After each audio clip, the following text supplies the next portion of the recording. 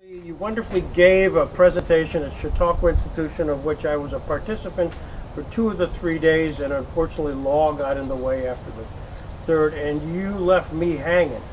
You left me hanging with the question about the integration of Negro League baseball. Well, Major League Baseball, yeah. Well, actually, of organized baseball, as I said back then, because it included the majors and the affiliated minors. Yeah. But at one point there was a white guy who played in the Negro Leagues. Yeah, there were a couple. They were just gate attractions, the same way the women who played in the 50s were gate attractions. They were signed by teams looking to boost the gate. They weren't very good players, the white guys. The women in the 50s weren't very good players either, but you can't tell that from the hoopla and the hype around them. I'm not saying they weren't brave. I mean, these people were pioneers. Anyone who's a pioneer is generally pretty brave, but that doesn't mean you can play ball. Yeah. So, yeah, I don't really know much about him. One of them was named Eddie Clem. Yep. There's Chuck Brodsky, a baseball singer-songwriter who does a lot of baseball stuff. He wrote a ballad about Eddie Clem.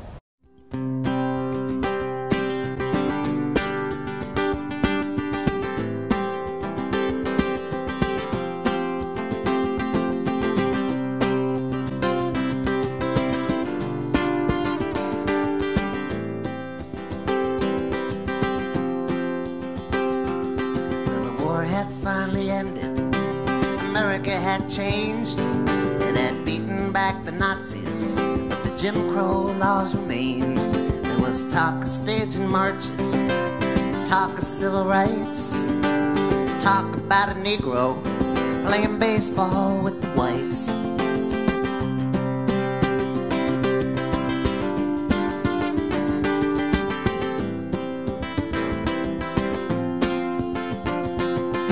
Walked into the clubhouse and the card players quit playing. Everybody stopped in the middle of whatever they were saying, and it was just like when the sheriff walks in to the saloon and he says, "My name is Eddie," as he looks around the room.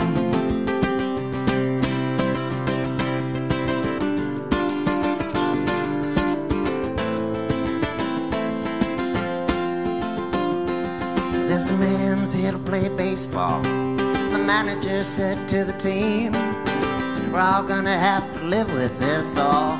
That's not what I mean, you know what I mean." And they all did. It went without saying. And the card players looked at their hands and they went on with their playing.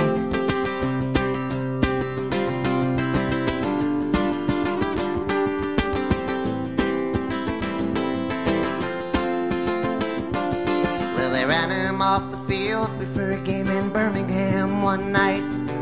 They made him sit up in the grandstands in the section marked for whites. In his Cleveland Buckeyes uniform, it was a new twist on the law.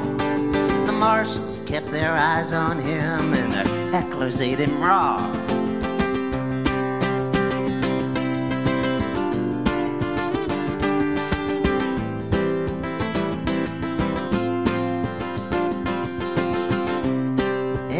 Should have run the bases in reverse. A white man in the Negro Leagues, well, that had to be a first. He could not ride the same buses, stay in the same motels, and he could not eat in the same restaurants. He couldn't have mixed clientele. So while Jackie played for Brooklyn, wore the Dodger blue, Eddie crossed the color line, the one without a Q. A white man in the Negro Leagues, he might as well have been a Jew. And now you mention the name of Eddie Clapp, most everyone says, who?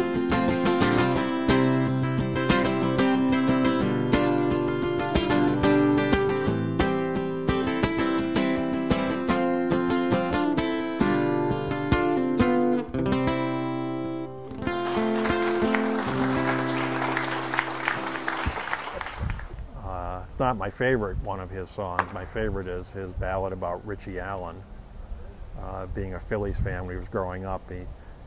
the opening line is, "You and me, we never booed Richie Allen," you know, and it's just a wonderfully sweet song about youth and being a baseball fan and about racism, and I think the song name is Letters in the Dirt. Well, there is a guy, I read a little bit about him, Cleveland Buckeyes, and a promoter brought him on, and they had a really sordid past from Erie, Pennsylvania, as much as I know about Eddie Klepp. Right. And, I said Clem, didn't I? Eddie Klepp, yeah. Yeah. And Larry Gerlach wrote a long piece about him. Oh, yeah? But he was from Erie, Pennsylvania. So here we are in Hamtramck. There's always a quarterback in every project, but it's you. Well, you know, it's more by default. It's more by default. In 2014, the foremost expert on the Detroit Stars and Negro League in Detroit died. Great guy, Dick Clark, Sabre member. Yep. One of his good friends, who probably knew more about the Detroit Stars than anyone else beside Dick, died a few years later, and so somebody had to answer the questions, and I sort of defaulted into that role. And as far as Hamtramck goes, I was the one who sort of rediscovered the history here. There are only a few old-timers, I mean old-timers like 80s, 90s, who remembered that the Negro Leagues had played here.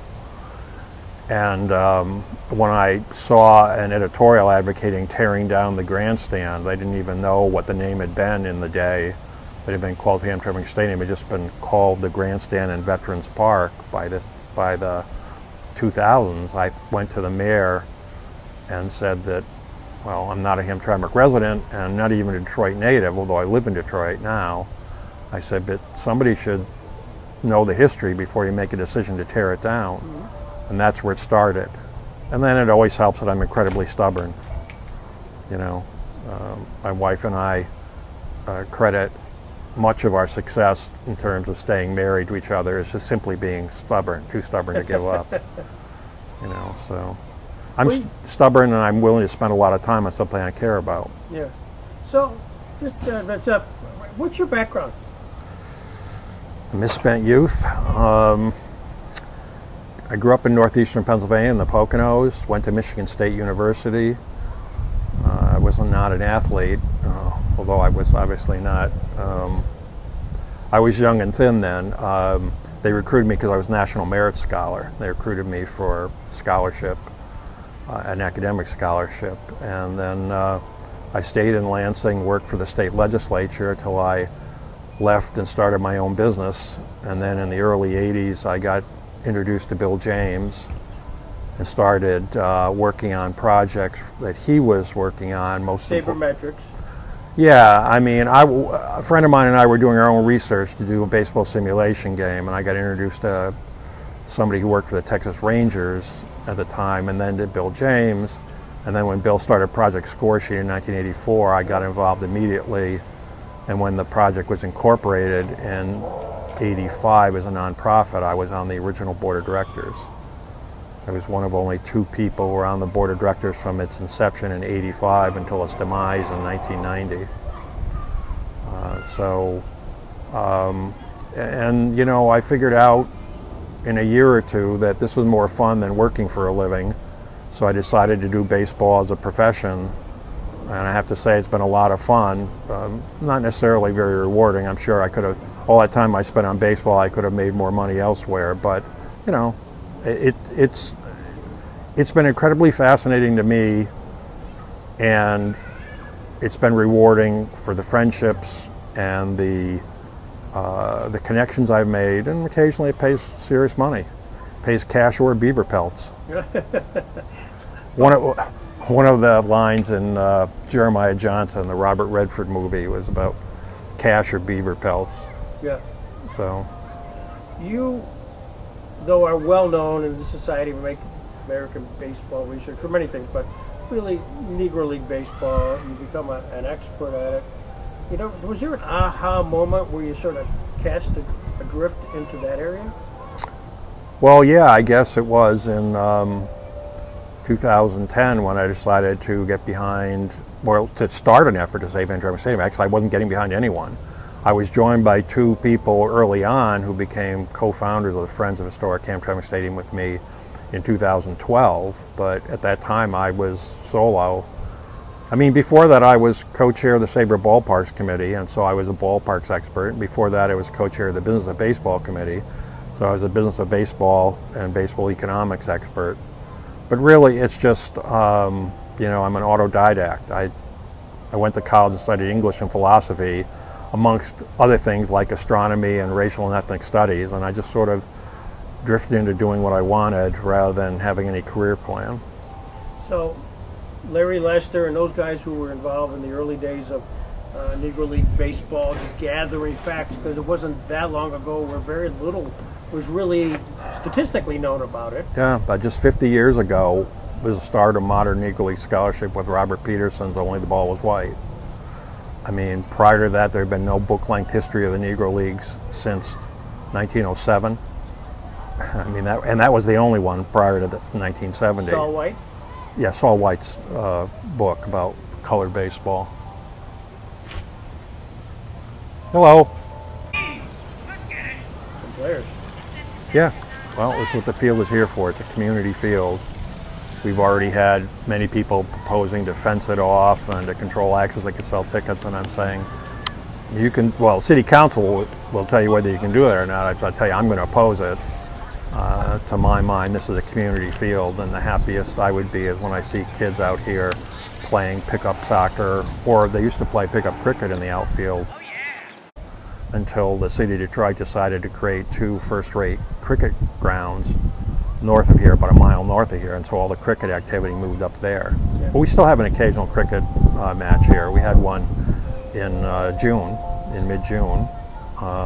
We've had a lacrosse coach out here trying to teach kids lacrosse, the fundamentals of lacrosse. We've had softball on the field. You know, we're trying to get as many community activities and as many non-baseball activities as possible. So, Hamtramck, you come out here your first day, you look at it, what'd you think?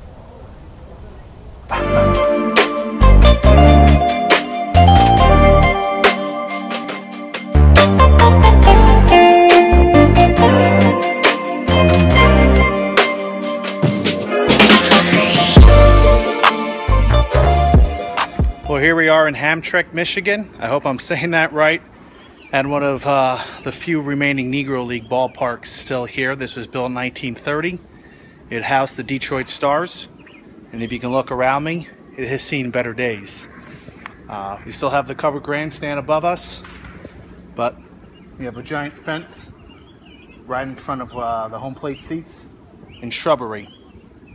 This is not the place you want to visit. These floor panels are not that sturdy. You might fall down, and there's all sorts of debris and alcohol and graffiti around here. But this is where we are right now with a classic old grandstand that, you know, to be honest with you probably can see some better days with a little TLC, because you still got the field out there. Let's take more look around this place. Classic covered grandstand.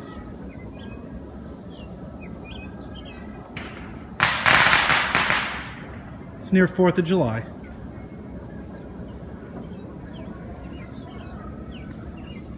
That's where Detroit FC plays, where those light towers are. But unfortunately you got this. Literally got to watch yourself where you walk here, because if you don't take a look, you're going to fall straight down and hurt yourself. So, like I said, these panels are not that sturdy, and a lot of them have giant holes, as we can see right here. So we got the grandstand above me. It's blocking the light. Very creepy, eerie place to walk around in a deserted ballpark. But this is what we have here. And all we can say is we hope one day this place will come back to its original form. And it possibly could, with soccer being played a few yards away and packing them in. So who knows?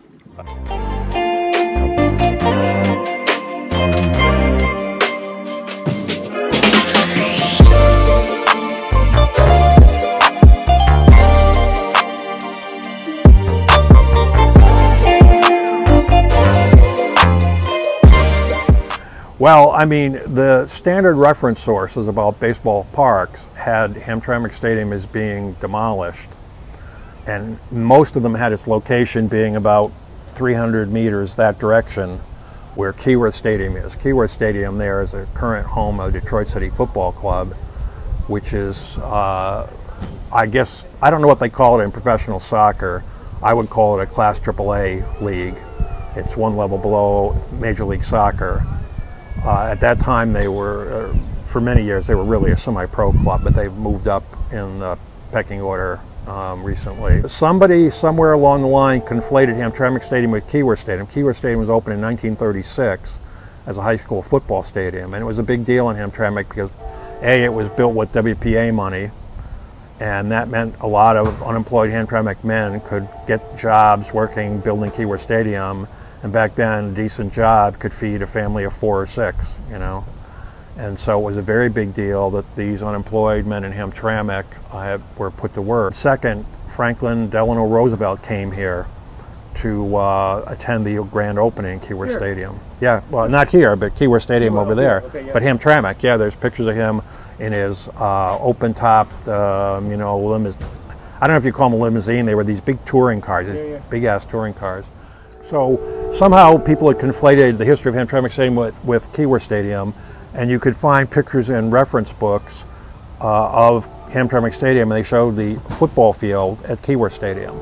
And it never made any sense to me, because in 1930, we were in the Depression, baseball was king, pro football was not even a third-rate sport. You know, boxing, horse racing, college football were all far more important than pro football. And aside from that, nobody had the money during the Depression to build a new stadium when you had one that was 6 years old, 6 years old, sitting next door. So I couldn't figure it out why they wouldn't have just put a gridiron on the field here. There are plenty of ballparks in the early 20th century that are built specifically for baseball, where they wedged a football gridiron in. And actually even up to mid-century, Memorial Stadium in Baltimore, home of the Colts and the Orioles, was built for baseball. It was a terrible place to see football because past I think the 40-yard line on one side, there were no seats. They were all just going out in the outfield. And the seats, of course, curved away from the field, even at midfield. So it didn't make any sense to me that people would trash or demolish a 6-year-old ballpark to make a high school football stadium. So I'd always been puzzled over it, but I'd never been here. So finally I noticed one night when I couldn't sleep at 2 or 3 in the morning, I was looking at reference books. I noticed that one reference book had a street grid location that would be Keyworth, and another one had a street grid location that would be here. I thought, what is that? So I go on Google Earth, and I see a satellite picture of the top of the Hamtramck Stadium grandstand, which is rusting away and certainly looked old enough to be 1930 vintage to me, and looked small enough to be a Negro League park or minor league park. Came out here a couple days later and looked at this and said, damn, this is the real deal. That's why Keyworth never made any sense as a baseball venue. And so I started researching the history further and concluded very quickly that this was the remainder of Hamtramck Stadium. Hamtramck Stadium, originally built in 1930, was much larger. It seated about 9,000 people. The grandstand, which now extends only partway down the foul lines between first and third base, and would seat, in 1930s terms, about 2,400 people. Originally sat 9,000 people. The grandstand extended down past third base on the third base side and halfway to first base on this side, because in those days the home team always sat on the third base side. And so if you didn't have the money to build a symmetrical V or U, you built it on the third base side and shorter the first base side. There were bleachers on the first base side as well, because the home team fans would pay to sit on the third base side. They'd pay extra. So the primo seats were the seats behind the dugout, home team dugout. So it was like a reverse J, and until it was reduced in size in the 1970s when the city took over maintenance from Wayne County. So I started thinking, wow, this is interesting, but I didn't think much of it until a year and a half or so later, when the local newspaper editorialized that it should be torn down because no one was playing baseball here and no one would ever play baseball here again. So I went to the mayor and told her the history. She asked me to speak to city council. I told them the history, and both were wonderfully supportive. Problem is, the city of Hamtramck had no money. It was, if not then under emergency financial management, had been under emergency financial management for much of the previous decade, and it had no money. So it was left to me to figure out how to raise the money with a lot of moral support and a little bit of physical support, you know, maintenance stuff from the city, but no financial support. So how did you strategize that? Did you create a strategic plan? Did you have a committee? Was there did you tap some of the players of the community just to let? No, the mayor appointed a committee to save Hamtramck Stadium and put me on it, and that put me in touch with many people in the city, including a preservationist who was a native of Hamtramck, Rebecca Beno-Savage, and she's a professional preservationist, and she knew the ropes and said, well, first thing we need to do is get it on the National Register of Historic Places. I had no idea how much bureaucracy was involved in that. At one point, our submission to the State Historic Preservation Commission, which had to approve it before it went to the National, was rejected because our photographs, our digital photographs, were too high resolution. I think they were supposed to be 2 megapixel, and the photographer who took them at like 6 megapixels, and they rejected the submission because of that. So we had to redo the photographs at a lower resolution. So it was very fortunate because while I knew the history and I kept researching and digging up more stuff, Rebecca was the one who shepherded the application through the state approval, and then it goes to National Park Service, which approved it. And so that was the first step. That gives you a lot of moral authority. It doesn't save you from demolition because it only prohibits someone from using any federal money for demolition. Local funds and private money can be used. So the next step was to get a State of Michigan historic marker, which took us about 2 years. There's a labyrinthine process for that, but that gives you a lot of publicity, which we needed. And the next step was putting together a plan, and the next step was then seeking money. But the first significant grant that is more than $20,000 came in 2017. You know, the state of Michigan took a long time to recover from the 2008-9 financial meltdown. There was no money in the city of Detroit, which went into bankruptcy in 2014, if I remember correctly, and there was no money in the city of Hamtramck, and so we were out there, you know, scraping for dollars. But the $50,000 African American Civil Rights Grant in 2017 from the National Park Service really jump-started things. Right. That was given to the city of Hamtramck, applied for by the city planner, who was maybe the first city planner Hamtramck ever had and was laid off like a year and a half later. And she applied for it using my research, my historical research. So you get that, and now you've got a little bit of momentum. I actually think we've got a lot. I mean, the Wayne County, Michigan is solidly in our corner. The city of Hamtramck is. Again, not much money from the city, but occasionally we get a little bit of help financially. Mostly we get help with things like maintenance issues with that. There is a new Hamtramck Parks Conservancy founded in 2020 that I was on the board of for the first year and a half, I guess.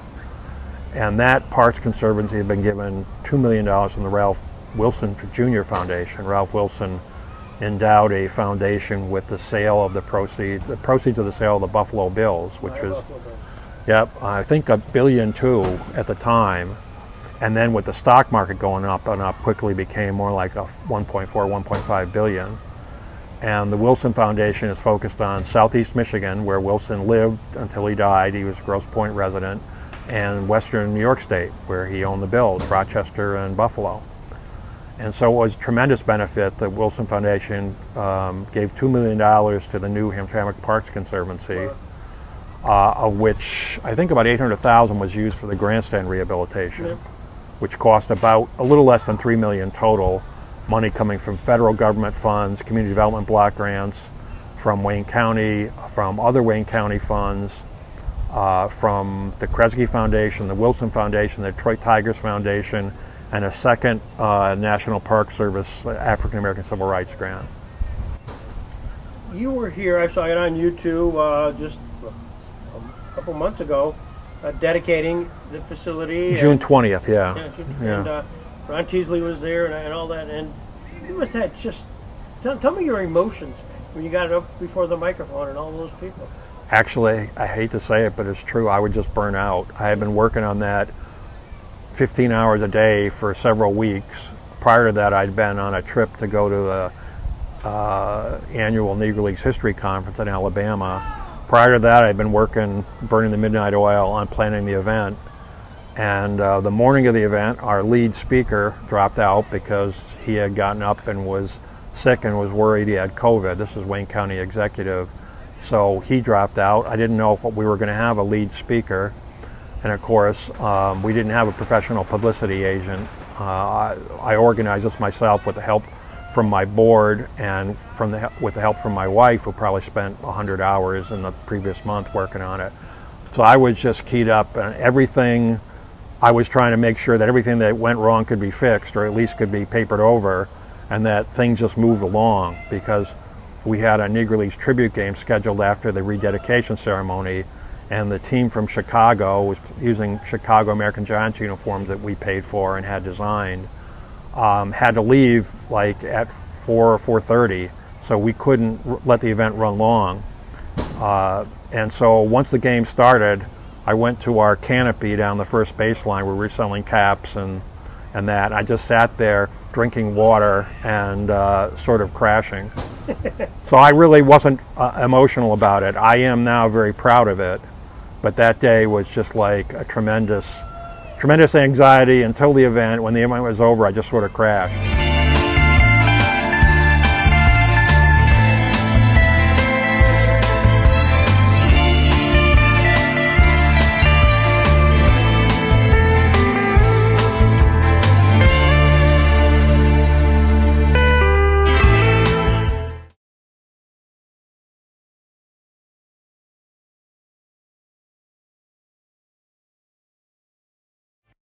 Okay, my name is Gary Gillette. I'm a co-founder of the Friends of Hamtramck Stadium Chairman Board, and we organize and are hosting this event.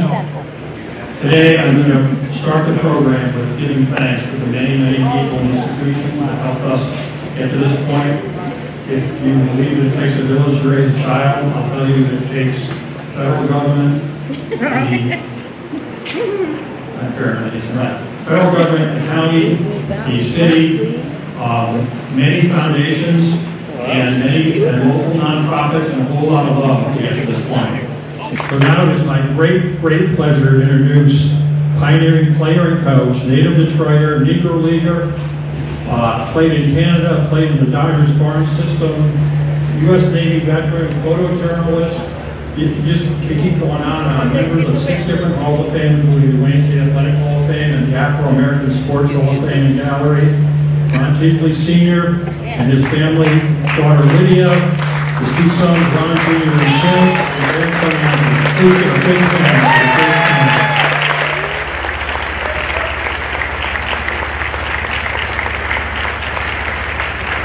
This stadium as a home in the 1930s started playing baseball here because the stadium we played in before, that part burned down, and this city had tried to welcome the Negro Leagues and allowed us to play there. We really appreciate that. When I was about 7 or 8 years old, I can recall attending a game out at the stadium, but I didn't see too much of the ball game because I was under the stands sitting up looking for I don't know what, but just anything. I was playing in the dirt, but the place was jammed. People came here directly from church to watch the ball games. And I would just like to, I'd like to introduce my family. I'd also like to introduce some other family members, like baseball players who Northwestern High School. Would you please raise your hand, please?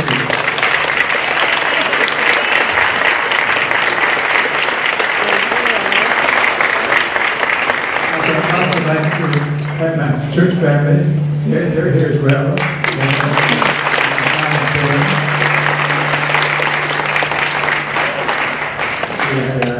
Don't leave anybody out. But I'd like to just remind you that we should try to get behind the efforts to keep this stadium alive and well. come out to watch some of the games that we play here and support the efforts of the league directors with Restore the Spirit. We just want to also commend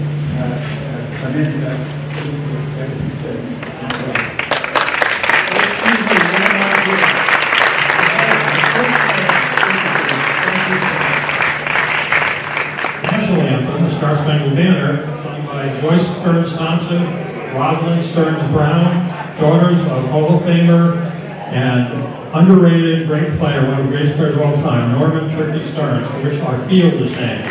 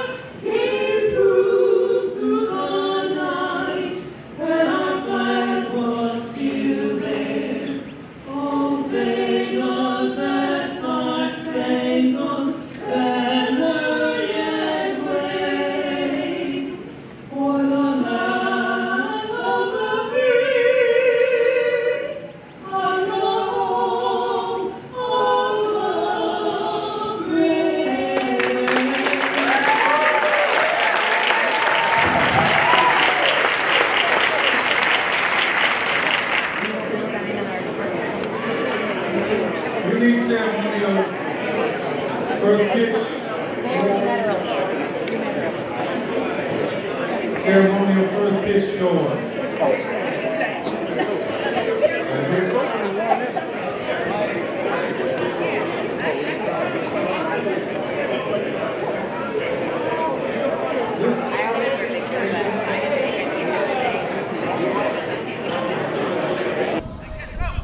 I find interesting, I'm looking at you, but I'm looking through you, and player after player for the camera, baseball guys, bringing their bats and gloves, that right. kind of makes you. It does. On Sunday I was out here, yesterday I was out here talking to a tour group from the Detroit Historical Society about the stadium, and there was a men's senior league hardball game going on, except the seniors weren't very senior. There were some of them in their 20s.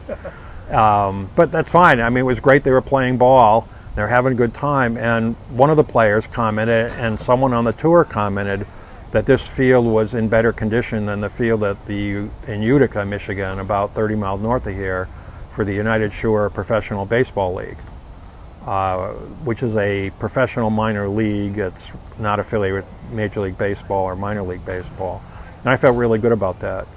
We do not have subsurface drainage or sprinklers here. The field is watered using a water wheel, which is basically like a Jagunda lawn sprinkler. You roll out and trail the hose behind it, and then it whacks the little thing around and the water sprays around. And originally we connected it to a fire hydrant. That was originally our connection, was to a fire hydrant. And the drainage is just the way the field was built. We did it right. We hired a company in Pennsylvania that builds minor league and college ball fields and some high school fields.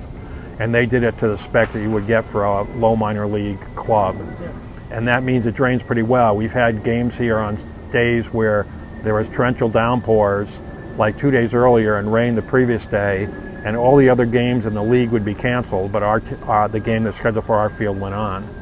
So yeah, it's a really good field. The infield's in great shape. It's maintained by the Hamtramck Stadium grounds crew, which is a volunteer group that became somewhat internationally famous. I mean, they had stories on the BBC and National Public Radio when they cut down all the weeds and restored the Tiger Stadium field that was literally 8 feet, with weeds 8 feet tall covering it, after Tiger Stadium was demolished, and made it a community park, even though they were trespassing and the city of Detroit threatened times to arrest them. And they kept doing it. They became somewhat famous for their grit and their determination. And after they were chased off the site, when the city of Detroit redeveloped it for the Detroit Police Athletic League headquarters, they came here and we welcomed them, and they maintain the field. They're great guys. We pay all their expenses, but they're still volunteer labor. And I'll tell you, I would not want to be out here at 7 a.m. on a Sunday morning cutting the grass because there's a tournament starting at 9 o'clock, tournament game, and there's practice starting at 8 o'clock. But they do that, and we're grateful for their work. And they have a nice following on Twitter and Facebook. Dave Mesry? Dave Mesry's involved, yeah. Tom Derry was the founder. Tom Derry. Yep. And so, yeah, I mean, it's been a great team. It's hard to imagine all this could come together. When I did the June 20th thing, I limited myself to like 3 minutes of introductory remarks. And I said, if it takes a village to raise a child, which I believe it does, some people don't, it takes a community to save a ballpark. And that community involved our nonprofit, the nonprofit Hamtramck Stadium grounds crew, the nonprofit Hamtramck Parks Conservancy. Well, they were a very late entry and really didn't have much to do with the grandstand, except funneling the Wilson Foundation money. Private foundations, Wilson and Kresge, Major League Baseball team, the Tigers Foundation, the National Park Service, the State Historic Preservation Board in Lansing, City of Hamtramck, if I didn't mention them, Wayne County, Michigan, which not only directed federal funds here, they managed the construction project, saving, I would guess, $150,000 in construction management fees, and also making sure everything was done right and done so this would be a community asset. So we had a huge number of people involved, and it took 12 years after I started working on it for the grandstand to be rehabilitated. We did restore the field in 2020, so only 10 years on that. So the history. Hamtramck started off as a Negro League ballpark. It was built for the Negro League Detroit Stars, Negro National League Detroit Stars in 1930. After the Stars were chased out of their previous home on the east side of Detroit by racist neighbors who hired a lawyer and petitioned city council to prohibit them from rebuilding a grandstand that had burned down. Now, most of the information on the web will tell you the Mack Park burned down, was demolished, but it wasn't. Only one grandstand burned. There were 3, and there were also bleacher seating. But it was the primary grandstand behind home plate where the swells sat. They probably paid $1 or something. And so it was the only one with chairs, and it was very important. But they demolished the grandstand. The arson investigation was concluded within 48 hours, and the Detroit Stars played a make-up doubleheader with the Kansas City Monarchs there 3 days after the fire. However, the owner of the Detroit Stars had to agree to leave the site at the end of the year in order to get permission to play there the rest of the year. And he couldn't make it economically without rebuilding that grandstand. So he found a site in Hamtramck. Most of this land here was the site of a closed lumber company yard where they had a planing mill. There were railroad sidings going through what is now the field. There's a railroad siding that would take coal to a coal company just to the west of our site. And he leased the land during the Depression for a song and built the ballpark. Detroit Stars? Detroit Stars in 1930. The Stars had been chartered or founded in 1919, charter members of the Negro National League in 1920, but in 1931 at the end of the year they folded along with the Negro National League. Now that was not exceptional. Several Major League Baseball teams went bankrupt during the Depression, and tons of minor league teams folded and leagues went bankrupt. The minor leagues by the start of World War II were a shell of their former self before the Depression. So the Negro National League folded. In 1932, a new league, the East-West League, was founded, and a Detroit Wolves team played here. 5 future Hall of Famers, including Smokey Joe Williams, who some think was as good as Satchel Paige, including Willie Wells, who's probably the greatest and most underrated Negro League player that people haven't heard of. They've heard of Buck Leonard, Josh Gibson, Oscar Charleston, Satchel Paige. Many have heard of Smokey Joe Williams. Some have heard of other guys like Pop Lloyd, but Willie Wells, not really well known, was a great, great player. And also Mule Suttles, Ray Brown, and Cool Papa Bell. Cool Papa Bell is one of the most famous Negro League players. he is a great and a Hall of Famer. He's not, you know, up in the top 10 in my view of the greatest Negro League players. But with that nickname and with all the legends about his speed, his legendary speed, he is very well known. So they all played here for half this year. The team folded, the league folded. 1933, the Indianapolis ABCs moved here as part of the formation of the second Negro National League. They lasted 1 year. They rebranded themselves the Detroit Stars. In 1937, the Negro American League was founded to rival the second Negro National League, and they placed a club in Detroit, which was not a very strong club. It was a former semi-pro team called the Titus Detroit Giants, who brought back Turkey Stearns, who was in the twilight of his career, but was a great player and a gate attraction, and one or two other former Negro Leaguers, and they played very bad ball until they folded at the end of '37. That was the last time a major Negro League team called Detroit or Hamtramck home.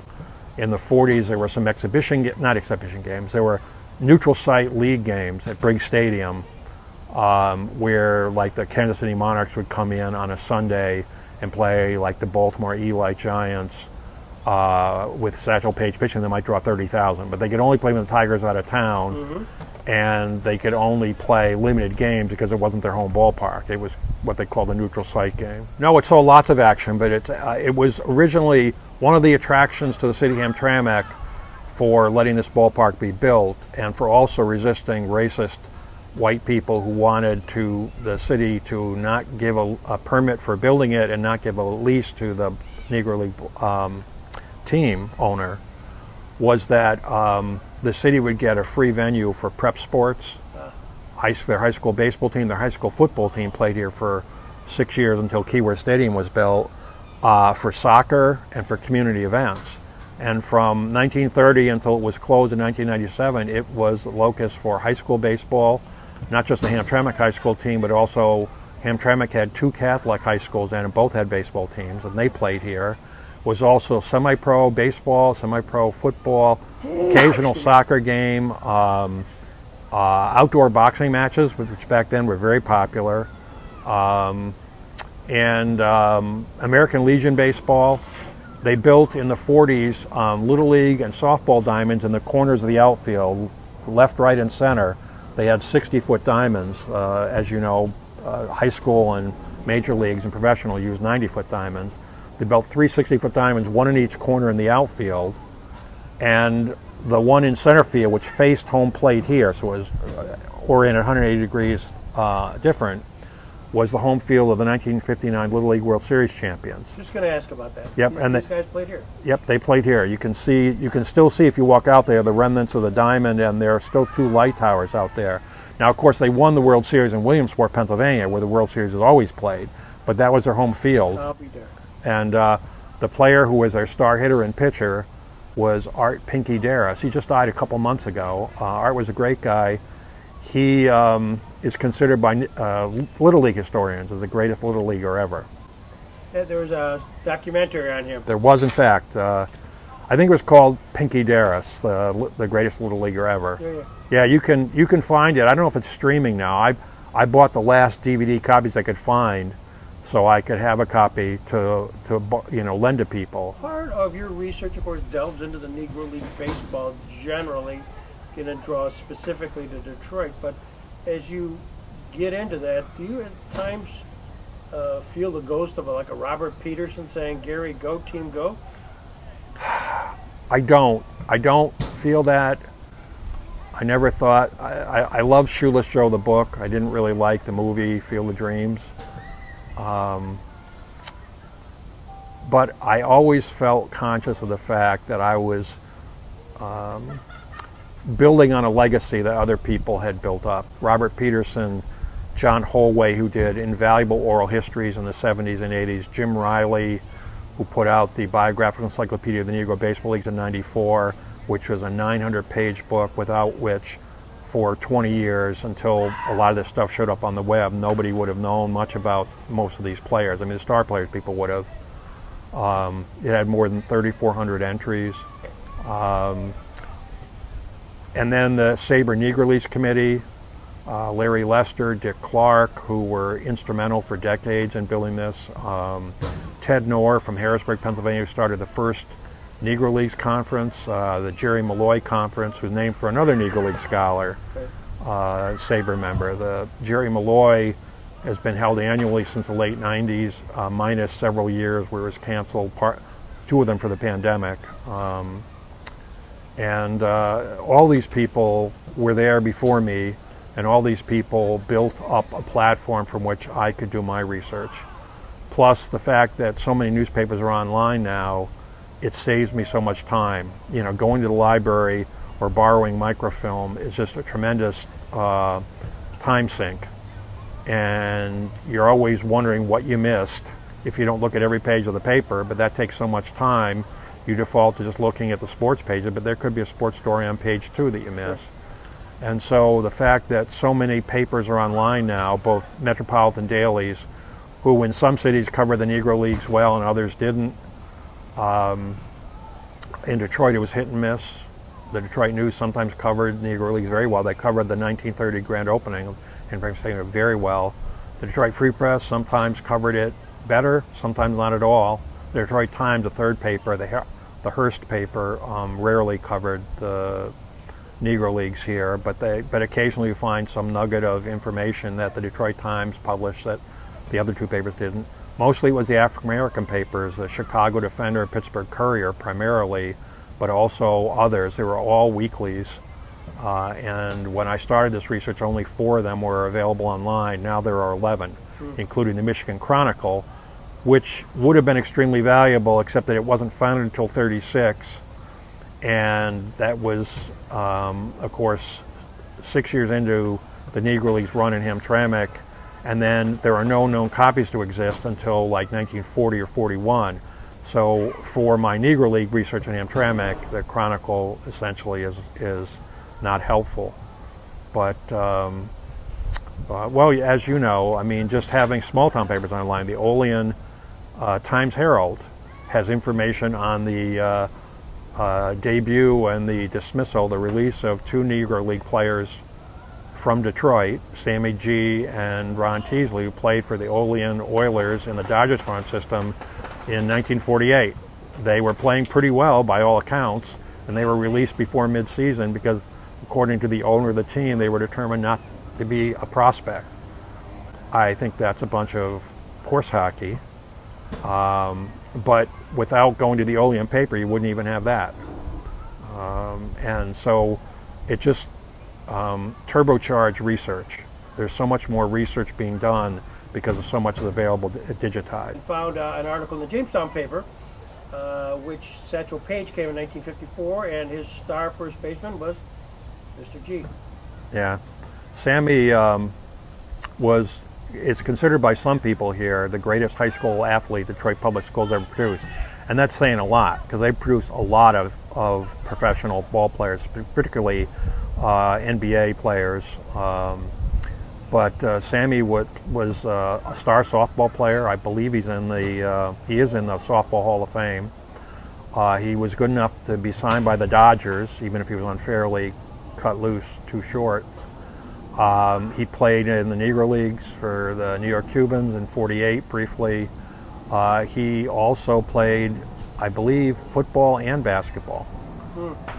I mean, a lot of these guys, I mean, back then people played 3 or 4 sports if they were good enough, and some of these guys were good enough. You didn't specialize, partly because the salary was so low. If you could play 2 or 3 sports, you could make a lot more money. As you indicated a little bit earlier, you're standing on the shoulders of an awful lot of research, from Robert Peterson forward, and you listed a boatload of them. But as you have read their research and doing your own, what's the misimpression people may have gotten by reading if they read just the first couple, and what the current thinking is, current scholarship, if you will, on Negro League baseball? What's the 1 or 2 things that say that's what's really changed or been enlightened? I don't think there were any macro level mistakes made in the research by the Titan researchers. There are plenty of amateur researchers who would look at one article, talk to one person, and then print something that was hyperbolic or that was inaccurate. I think the guys that I named all did solid research, and they got some of the stuff wrong. Newspapers sometimes print the wrong facts. Sometimes a newspaper will have a source that's got an axe to grind and they won't reveal it, or it won't be revealed, and someone 40, 50, 60 years later won't understand that. A lot of the facts were lost to history until you could find, like, not just the Detroit side of the story, but the Kansas City side of the story. So a researcher looking at microfilm in Detroit, if he couldn't get access to microfilm from Kansas City about the first night baseball games in Michigan history in 1930, when the Kansas City Monarchs came here and played the Detroit Stars and Hamtramck, would have the Detroit side of the story, and maybe, if he was diligent, would check the Chicago Defender and maybe even the Pittsburgh Courier, but wouldn't have the Kansas City end of the story.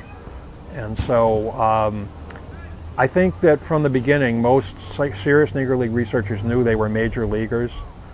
It's hard not to when you know once baseball integrated, you have guys who played in the Negro League, started in the Negro Leagues, Hank Aaron, Willie Mays, Ernie Banks, Monty Irvin, all of whom are Hall of Famers. Willie Mays, some people would argue the greatest player in baseball history. I would argue he's in the top 5 and heavily into the conversation about who is the greatest player of all time. And the National League for 20 years after integration was dominated by black stars. I'm not even mentioning guys like Willie McCovey and Bob Gibson and Roy Campanella and Jack Robinson. I mean, it's just astonishing. So if segregation had continued, these guys would have played in the Negro Leagues. How could you say they weren't major leagues?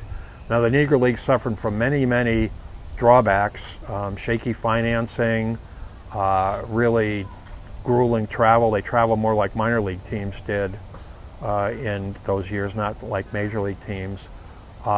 Discrimination in terms of dates. If they played in a minor league ballpark that was owned or controlled by a white team, or even a major league ballpark, they got only the dates that the team was out of town, and they might not be able to play on a Sunday when they could have turned out a big crowd. They might have been bumped for a rainout for the white club. They had thin rosters, typically 14, 15 guys, so they didn't have a lot of depth. The team owners did not have deep pockets in many cases, so if they ran into trouble, the clubs folded.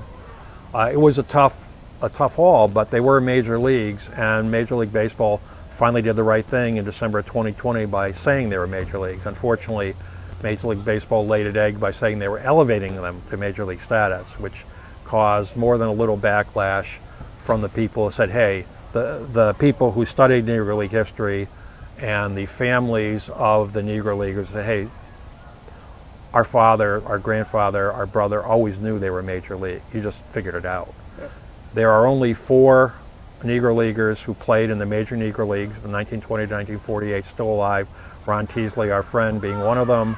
Willie Mays being one of the other 3. There are 2 others still alive. Really? Yeah, there were only 4 in December of 2020 when the Major League Baseball made that announcement. There are still 4. Hopefully there'll be 4 for quite a few years longer, but I mean, these guys are getting up in age. Willie Mays is, I believe, 92 now. I believe that's right.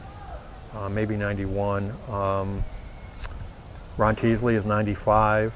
I don't know how old Greason or Golden are, but certainly they're well up in their years, and it's a good thing that a few of them got to see the status elevation, as Major League Baseball called it. It'd be a better thing if Major League Baseball finally does what they promised in December of 2020 and integrate the rule books. So you'll see Josh Gibson's name in the rule books, and Oscar Charleston and Turkey Stearns and Satchel Paige. Right now, they're still not in the rule book. Or not, I said the rule book, the record books. The record books. Yeah. The guy that was, of course, notable was Minnie Minoso. Minnie, and he finally got in the Hall of Fame. Unfortunately, just like Ron Santo and so many of the other guys, Dick Allen will get in soon, probably after his death. A true tragedy. Because Minoso really, in addition to a great ball player, Minoso was, in fact, a pioneer. He should be given credit as being the pioneer Afro-Latino player that is credited to Roberto Clemente. And I'm not dissing Clemente. Clemente was a great player, suffered a lot of discrimination, and was a pioneer. But the first prominent Afro-Latino player who blazed the trail was Minnie Minoso. When you do interviews like this, what's the question people often ask you that I have yet to ask you?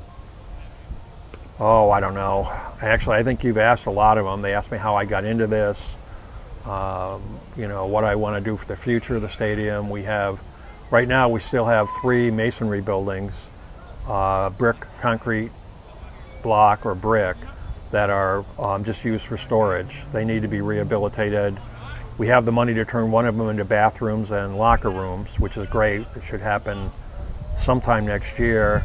We still need concessions, security office, first aid, and a small exhibit area where we can put indoor historical exhibits.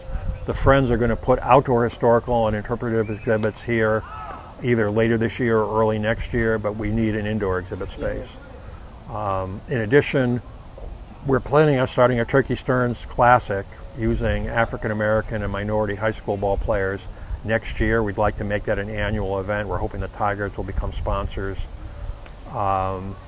And I just want to see the field utilized every day. When I spoke to Hamtramck City Council the first time in 2010, it was majority Muslim at that time. It is now 100% Muslim, and the mayor of Hamtramck is a Muslim. And I said to them, I know your kids, the dominant Muslim communities here are Yemeni, Bangladeshi, and Bosnian. I know your kids are soccer, they play soccer, and the Bangla kids play cricket as well. I said, I know most of them don't care about baseball. I know the Hamtramck baseball team, high school baseball, they have trouble filling out a roster.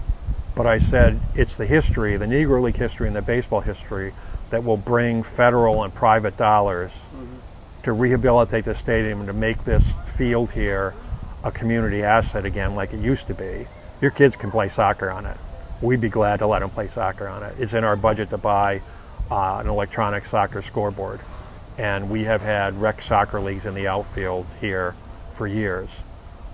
We had cricket here for a long time until the city of Detroit lured it away with better facilities just north. We've had lacrosse coach here teaching kids how to play lacrosse. We did have a cricket match, a coach trying to teach young kids to play cricket here in June, just before our event. Really? Yeah, so I mean, I want this to be a community asset. I want to see concerts, picnics, you know, all sorts of stuff here, movie nights. Right now, there are no lights here, so we're not allowed to have nighttime events. Hopefully we'll have the ability to do that sometime in the future. Well, you're remarkable, Gary, and I am so thrilled that our paths crossed in Chautauqua Institution, and yeah, it was fun. You'll speak again sometime there. Well, I was told that the class enrollment, which was 10 or 11, I thought it was 11. There were 11 bodies in the classroom the first day, but they told me it was 10 when they sent me the registration list. Actually, they didn't send me the list, which is another issue. I was told that was pretty good for a first-time class, so hopefully they will consider inviting me back because it was fun to go there. It's a beautiful area, of course, and the people who stuck with the class, or 8 people stuck with it after the first session, I think really enjoyed it. I'm looking forward to seeing their feedback forms. Well, it's great, and if we get you back next year during the season, we'll have you throw out a first pitch at a tarp skunk. I have to say that when I first saw the tarp skunk's name, I thought, that's a cheesy thing. Like, I don't like the Erie Sea Wolf's name. There are no wolves near Erie. It's been a long time since there were wolves in Pennsylvania, and there's no sea next to Erie, and there's no such thing as a sea wolf anyway. But I thought the tarp skunk's name was like that, and your website only mentions the skunk aspect, the skunks that make their home in the grandstand or in the tarps sometimes. I didn't know anything about Howard Emke and the first manufacturer of baseball infield tarps, and presumably tarps for home plate in that, was in Jamestown. And so that really made it special to me. And now I think it's a great name. I think it's a great name. I tell people that's one of the best names, because both connections are both linked to the ballpark. Right. You know, you have your own skunks. You're not Timberwolves, you know, and there ain't no Timberwolves there. And you have the historical connections. It's a great name. Of course, you know, there's always a historical pull. Most baseball teams are named something that somebody else named a team in that city a long time ago that has no connection to that team other than they played in the same city. The Jammers and the, but, you know, you got a good name. Thank you. Well, you're a good guy, and I appreciate your taking the time.